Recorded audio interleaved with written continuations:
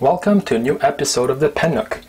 In today's video, I'm going to be discussing some Jinhao pens, and particularly the Jinhao 911, which is the first Jinhao pen I really like. So at first, my first contact with the Jinhao brand was when CI and I got a couple of Jinhao Sharks, just like these. We got 4 in total, but here are only 2. The 2 others were given away since we were not fans of these pens. So what do you get when you buy a Jinhao Shark? And by the way, these pens, they run anywhere between $1 and $4, let's say US dollars, depending on if you get them from China directly or from a US retailer. So these pens are very good entry-level pens. They're funny, they're cute looking, and you get a lot for your money, really. You have, in this case, fine nibs. You have a fine nib, you have a converter included with the pen, which is very good value because, if you know, some fountain pen brands, they sell the converters for like $7 or $8. So just the fact that you are having a converter included in your $2 pen, it's a great deal. And really, the performance of these nibs is fair, the writing experience is smooth, and overall, these are good pens for the price. There are some things, though, I wasn't a fan of. So first of all is the grip section. I prefer to hold my pens closer to the nib. And with this geometry here, you're kind of forced to hold it further back because the grip is very concave and triangular. So this gripping position was not amazing for me, let's say. Then you also have the overall fit and finish. So of course, this is a very affordable entry-level pen. But still, I wasn't a fan of the rattling of the plastic parts, and often I wanted to uncap the pen, and instead of uncapping here the threads between the cap and the grip, it starts to uncap, like unthread these threads. So not a big deal, but you know, just some details. And finally, the weight. So these are very, very light. And of course, I should have checked the specs before buying, but I didn't, and it's way too light for me. So with the cap, it's 1.64 grams. Without the cap, we're talking more 7.17 grams. So it's a very, very, very light pen, and I'm not a fan of it, really. But, I mean, these are very good pens for other people that don't mind a light pen. Because, like I said, you have a lot for your, you have a lot of value in these. So then, CI and I decided to move on to maybe a bit pricier Jinhao pens, and by pricier I mean like $4 or $5. So it's still a very budget-friendly option. And this is the Jinhao X750. So we got 3 of these. This is the rose gold version. We also had a black and a white, like a cream version. This one is the only one we have left, and frankly was the best one. What do I mean by best one? Well, on this one, everything works like it's supposed to. You have, first of all, a heavier pen. So we're talking 37.5 grams, so much heavier. So this was more in my tastes, let's say.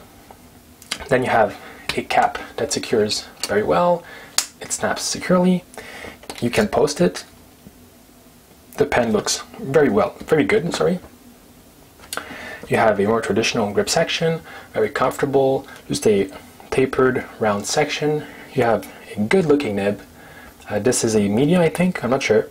The funny thing is it says 18K on the nib. And of course, this is not a gold nib, like at all. This is just a cheap steel nib, but it writes very well. And other than having this funky 18K let's say lie on the nib, it's a good nib. So this one is a good pen by any means, and it comes like the other ones with a converter. So again, this is a $4 or $5 pen.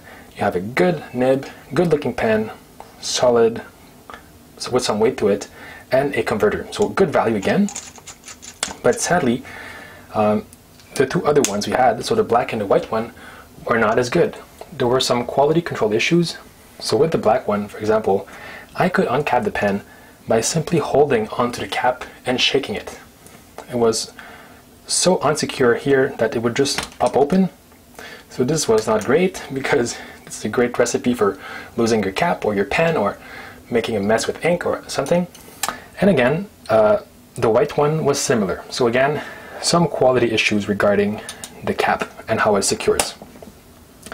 So although this was a big upgrade, in my opinion, from the Jinhao Shark, I still wasn't convinced that I liked these Chinese pens, and I was really starting to wonder, like, why do people love this brand so much? I mean, not everyone, but there's a big fan base for these pens. And that was until today, because today I received the Jinhao 911. So Sia got this pen for me as a little gift. So first things first, it has a very nice, classy look. So it's not kid or plastic looking like the Shark, and it's finer than the X750. So a very clean look to it. We have brushed metal here. I'm not sure if it's aluminum or steel or whatever. But so brushed finish on the cap and barrel, polished finials on both the barrel and the cap, a polished clip, sorry, and something a bit heavier than your Jinhao Shark. So here we have 20.78 grams, so right in between the two previous pens. So it has a good weight to it, being metal, without being too heavy. So this for me is a light to medium pen. It's a bit heavier than, for example, just to give you an idea, with something everybody knows. If we take a Lamy Safari, this is nearly 15 grams, and like I said, here we have 20. So 30% heavier than your Safari, and the dimensions are not that far off. Let's take the pen tray here. So the dimensions are pretty close. It gives you a little idea. Of course, it's much more slender. It's much thinner than your Lamy Safari, or than many other pens like, for example, the X750. But let's go back to this particular pen. So once you uncap it, you reveal a nice, extra fine hooded nib with a plastic grip section. And I'm really a big fan of these types of sections. So let me zoom in. So this is your typical hooded nib layout. So a nice smooth grip section with a small nib protruding from under the grip, just in the same way, just the same type of thing you would find on a Lamy 2000. So the same idea, smooth grip section with just the tip of the nib protruding out. And I'm a big fan of the Lamy 2K, as you may know, so this is right up my alley. Although it's a very different pen, I mean, it's a totally different price range, and it is an extra fine steel nib instead of a medium gold nib. Nevertheless, it looks very good. So transitioning from the body to the grip, there's a small polished ring here. You're going to be able to see more detail in the close-ups, but this is just some details. And then you can also post it. It posts very securely. And what I like about this pen is that it's comfortable to write with, both posted and unposted. It has sufficient length and weight to feel comfortable for me. Again, like the other Jinhao pens, this is a cartridge converter, and you guessed it, it comes with a converter. Here I have some Iroshizuku Yuyake ink, and it writes very well. Now, what do I mean by now? Well, when I first got it, it was a pretty bad writer. It was scratchy, it was dry. I was like, oh no, another Jinhao pen I don't like. But then I forgot, oh, I haven't washed it. And of course, flushing your pens when you first get them is always a good habit. But I tend to forget to do it because typically it's not a problem on most pens. But then I figured, hey, this is, you know, kind of a budget-friendly pen. Again, same price range as the X750. It's a $2, $3, $5 pen, depending on where you get it from. So I said, hey, better clean it. So I used warm water, not boiling, so just warm, with some dish soap. And using the converter, I flushed the cleaning solution back and forth through the nib and feed into the converter, and then flush it back in a small glass. And I did that maybe 10 to 15 times, and then I used only warm water and repeated the process, and then I inked it, and now it writes very, very well. So I have, this is a bit weird for me to admit, but I must admit that now it's smoother than most of my extra fine steel lamy nibs. It is very, very smooth, and it's a pleasure to write with. And like I said, I mean, the design is not original. Of course, this is heavily inspired on Parker, I think, or some vintage pen manufacturer. But I think they nailed it. I mean, it looks very good. And like I said, I really, really like this pen. This is the first Jinhao pen I really like. And maybe if you were in the same situation as I was, so you tried the Shark, you were a fan, maybe you tried the X750 or the 450 or something, and you were still not convinced, I would encourage you to give a shot at this Jinhao 911. It's just amazing.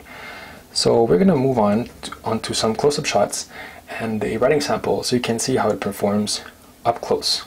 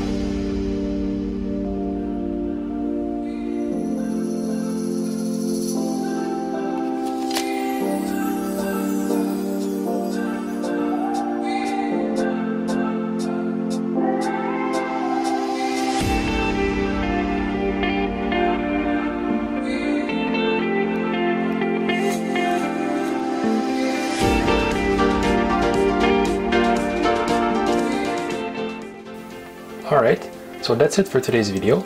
I hope you enjoyed it, and maybe it inspired you to give a chance to the Jinhao 911, despite maybe not liking some of the other Jinhao pens. Make sure to like and subscribe if you enjoy our content, and you can also follow us on Instagram if that's your thing.